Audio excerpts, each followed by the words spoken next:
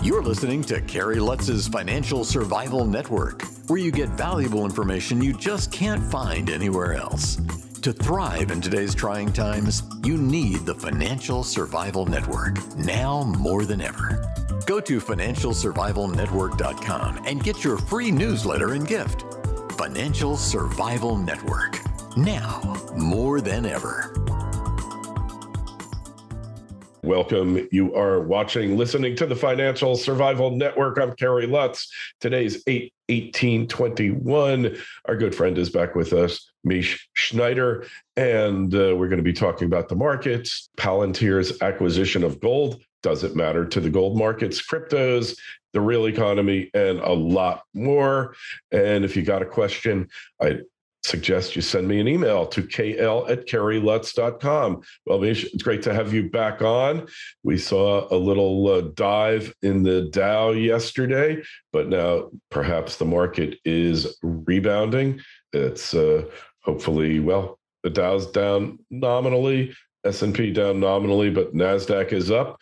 What is going on with these markets? Well, there's really so divided camps right now of a bullish case and a bearish case. And yet, if you look at the market over the last month, considering I just came back from a 3-week vacation to find NASDAQ basically trading exactly where it was when I left, IWM slightly lower, but now sort of back at the bottom of the range. That's the Russells. The SPY and the Diamonds making new highs, but now back within that range. This type of a range-bound market could, of course, resolve either way, depending on what side of the equation you want to look at. And of course, we always know that the Federal Reserve is there to sort of support things, as the case of yesterday with the Dow down at one point close to 400. Powell came out and talked about the Delta variant and how the Fed would continue to do whatever they needed to do to make sure that the markets, well, he wouldn't say markets, but that the economy does not falter as a result. And of course, we know that translates to let's buy stocks. So, the bears have some legitimate concerns. I would say not necessarily the Delta variant as much, because even though we're seeing 5 states now with mask mandates, including New Mexico, where I live, we're not seeing any shutdowns of businesses. There could be maybe more pressure in terms of proving that you're vaccinated. But all of these things really, without getting into the weeds about whether we agree with that or not, how that impacts the market is what I'm interested in. And it seems to me that the market is dismissing really the Delta variant. It's more a concern of the Fed. And the reason why they're dismissing it is because it's a concern of the Fed. The sentiment is that even though retail sales went down and consumer sentiment fell a little and some of the housing starts fell a little, that the overall writing theme here is that the Fed is going to continue to be dovish. They're going to continue to support with bond buying, even though they're threatening a taper. And until that actually happens, party on. All right, let the good times roll. Party like It's 1999, as the song said. But look, so the real economy, everything is down basically. And in the summer, with all the stimulus we had, it should be going up. But we're also looking at a lot of people losing their stimmies imminently within a couple of weeks. Mm-hmm. And we've seen in states that cut their emergency unemployment benefits, cut them off in July and late June, that their rate of unemployment of additions to the workforce went way up. And the ones that didn't cut it have seen basically stagnation. So with the imminent end of these stimmies, are we going to see a major rebound in hiring around the country? I'd say yes, we'll see a rebound, but there's also surveys that are existing right now that say that a lot of people will not go back to work regardless, or at least they'll change the way they work. If they cannot work from home, companies like Apple, for example, which want you to not only prove vaccination, but are going to COVID test you like a couple of times a week, could turn off a lot of people from returning to work. And so what will they do instead? Of course, that's the big question. But there has been a lot of innovation in terms of what people do when they stay at home. And so investing is another key area that people experienced over the course of COVID with their stimmies, as you say, and did very, very well. So there's also this kind of aura around the market as the great hope for keeping you solvent, not to mention cryptocurrency, which I know is something you want to talk about. So it's going to be hard to say whether or not this sustains. I mean, I remember you and I talked about the infrastructure package as possibly the thing that's going to make the economy grow beyond the back to normal, whatever normal means. And yet it was passed. It's taken a back seat right now because we have obviously other concerns happening geopolitically. But nonetheless, it was passed, and maybe not big enough, but at least it was something. So it'll be a very interesting September once all of these things come to play. Yeah, well, September, October, always dangerous months for the stock market, Mish. So going back to something you said, the big banks are the one exception. They want their employees back in the office. The tech companies seem to be real happy with remote working, but the banks themselves, from what I've read, there's been articles, they're insisting their employees come back to the office. So a lot of you out there aren't going to have any choice but to go back. Right. Or find something else to do. And there is, if you do want to find some other kind of work, as we know, people are hiring everywhere with perks. All of that's still going on. Incentives to get you to work. The labor shortage is still very much a factor, particularly in the hospitality area, restaurants, hotels. And so that also will be interesting. And then there's one other thing floating around that is still being talked about, but again, is sort of taken a back burner a little bit here, and that's inflation. Oh, yes. The supply chain disruption is real, and it's affecting everything. I was just in Las Vegas, and as I was going around sort of window shopping, and we bought a few things, I talked to a lot of the store merchants about that, and their inventory is low. And so if they don't have, let's say you're buying a pair of shoes your size, they're not saying, oh, well, I'll order it and you'll get it, or let me call another store. They're saying, sorry, that's it. We don't know when we're going to get these again. So and that's just in the retail end. If we step back and look at the raw materials, sugar, I always like to look at sugar. That's been my barometer for inflation ever since I observed it in the early 70s, mid 70s, into the late 70s as the lead indicator before gold and silver and a lot of other commodities went crazy and we went into hyperinflation. And here we are with so many comparables, including, if you will, Afghan and Vietnam in the 70s. Mm-hmm. Well, there's so many comparables to the 70s. And let's just go back to sugar. Sugar was the first commodity to go from basically 6 to 8 cents a pound to up to 66 cents a pound. Last year, it was at 8 or 9 cents a pound. It's now trading over 20 cents a pound.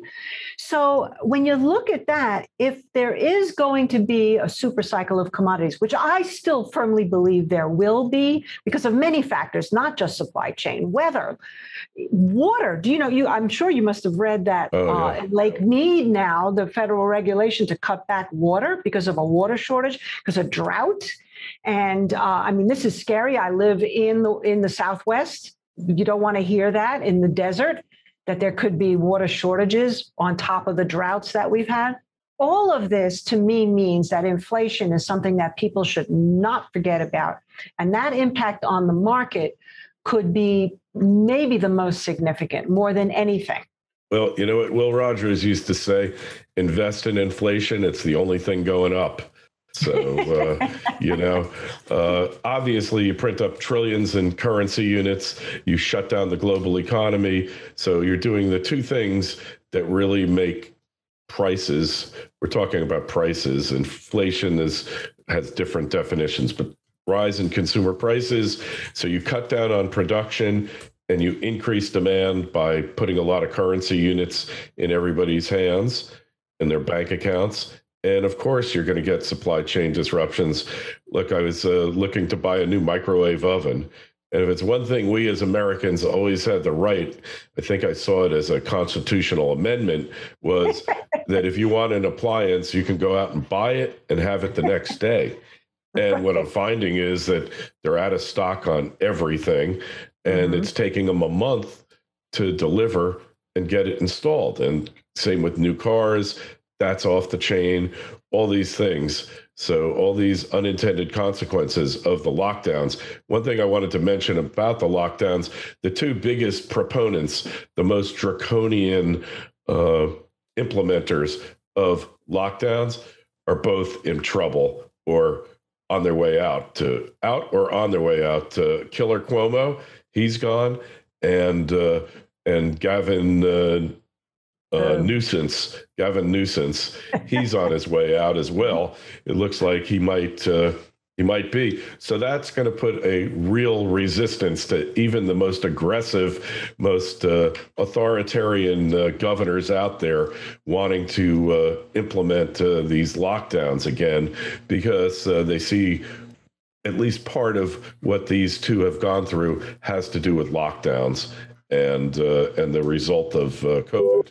Don't just survive, thrive. The Financial Survival Network. Arcana Corporation is on the verge of bringing the world's highest grade silver mine into production. The Revenue Virginius mine in Colorado has proven improbable silver reserves grading nearly 37 ounces per ton silver, with an all-in sustaining production cost of only US $8 per ounce of silver. The mine is fully permitted with infrastructure already in place, and the company has announced they plan to commence production in 2020. Achieving successful production usually results in a significant upward share price re-rating on the Lassonde curve. Arcana trades under the ticker AUN in Toronto and AUNFF in New York. To learn more, go to arcana.com. That's AURCANA.com.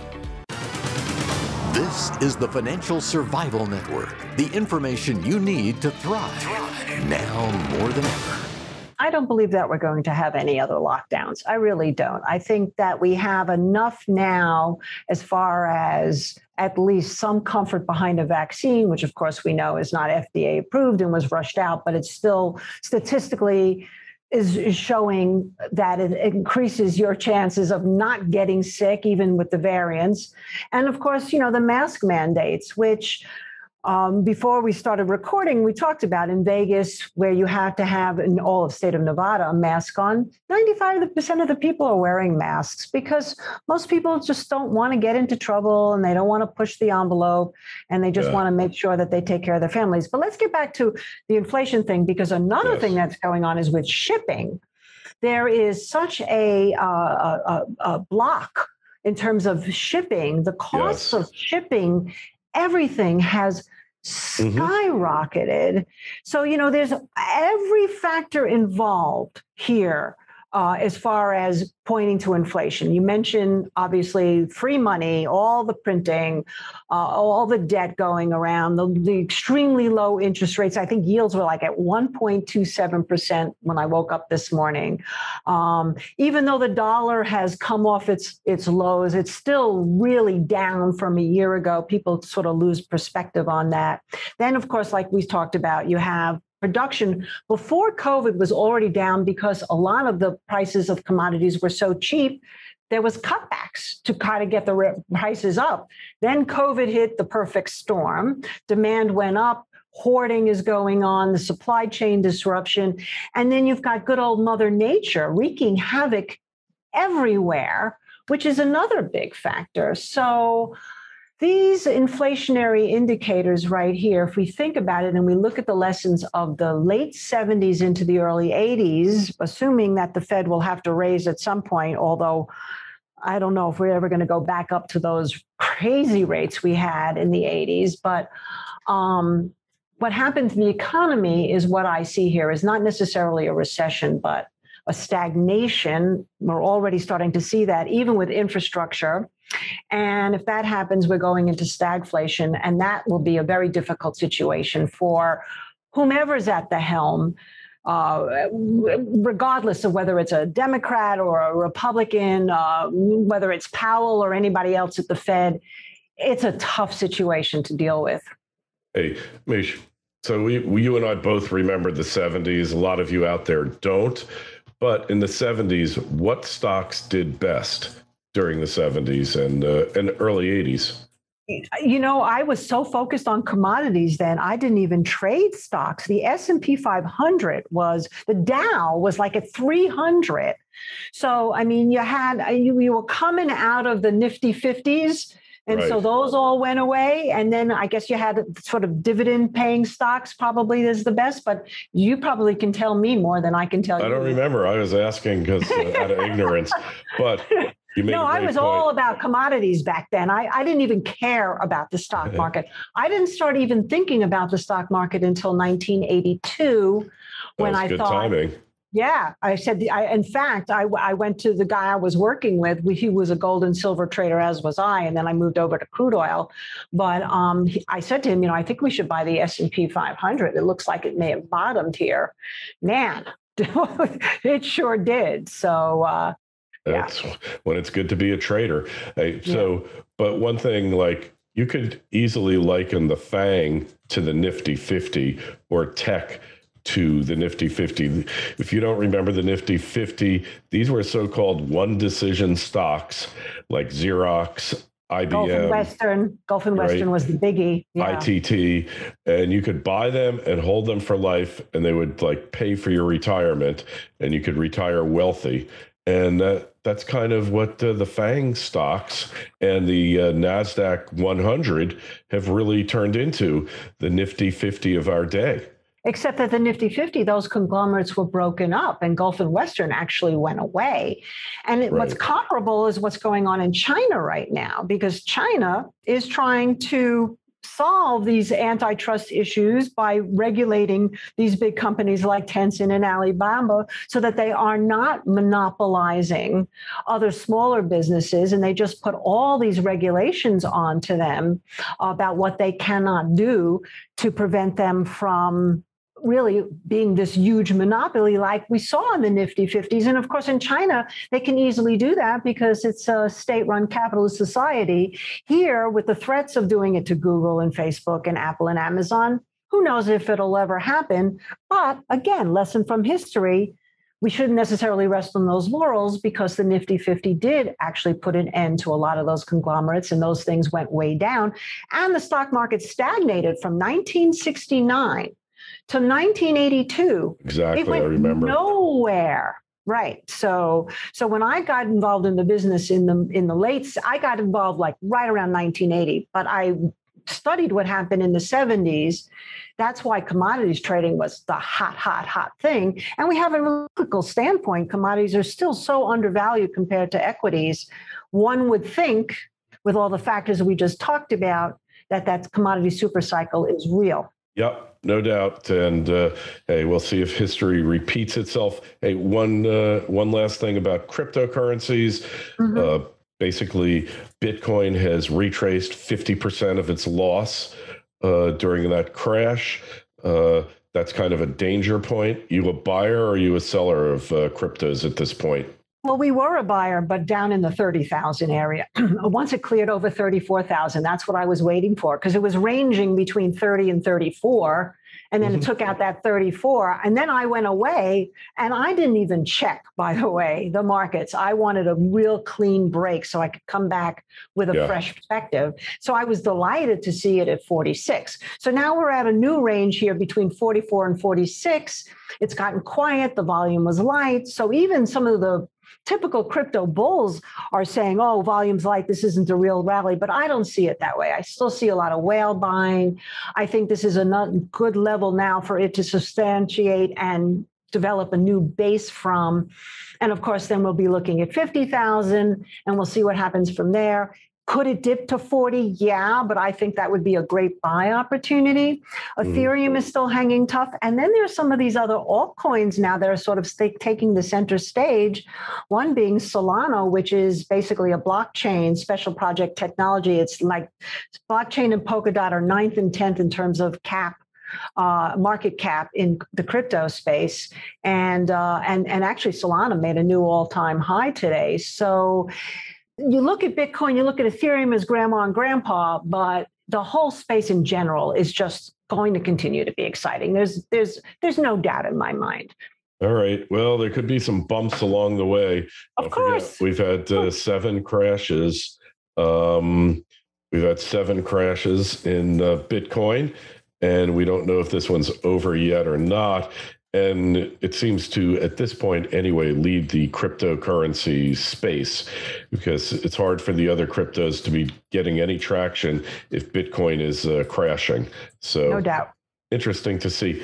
Hey, Mish, where do we find you again on the web? How do we connect with you? On Twitter at Market Minute. If you go to our website, marketgauge.com, all of the content that we have that's free and also for our paid members is there. And there's a little tab when you first go to the homepage called Media. And we put up the clips. We have a YouTube channel, Market Gauge YouTube channel, of all the interviews that I do, which are substantial. And that's a really good opportunity to hear what stocks we're looking at, what we're in, the overall macro picture, cryptocurrency, et cetera. So I welcome you to subscribe to the Market Gauge channel on YouTube. All right. Well, hey, that's great. And if you got a question for me, send me an email to kl@kerrylutz.com. Make sure you sign up for our free newsletter. Mish, always enlightening, always a pleasure. And we'll talk to you again real soon. Thank you, Kerry. Thanks for listening to Kerry Lutz's Financial Survival Network, your solution to today's trying times. For the latest, go to financialsurvivalnetwork.com. Financial Survival Network, now more than ever.